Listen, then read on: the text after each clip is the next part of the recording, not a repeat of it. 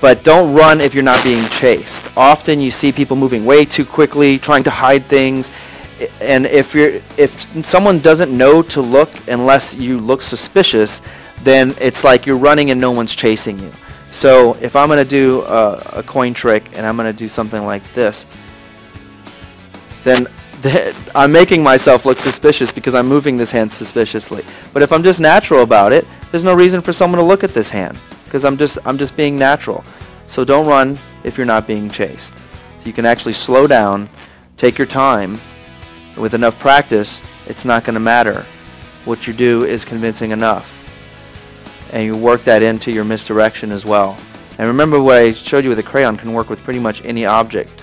That visual retention. If I do it once, if they see it already, their brain tells them that that's what happens. So when it looks the same way again, their brain tells them it's there, and by the time it's gone or somewhere else, you're already one step ahead. You're already